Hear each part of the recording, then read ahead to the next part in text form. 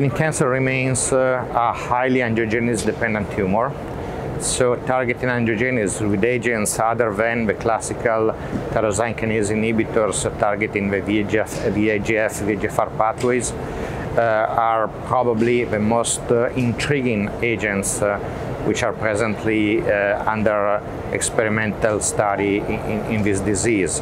Among these, probably Belzutifan, which is, I would say, a pure anti-angiogenic agent, since it targets HIF2 alpha, that is key in the pro-angiogenic cascade, looks very, very promising, given alone or in combination. And its safety profile allows indeed the use of this agent in combination.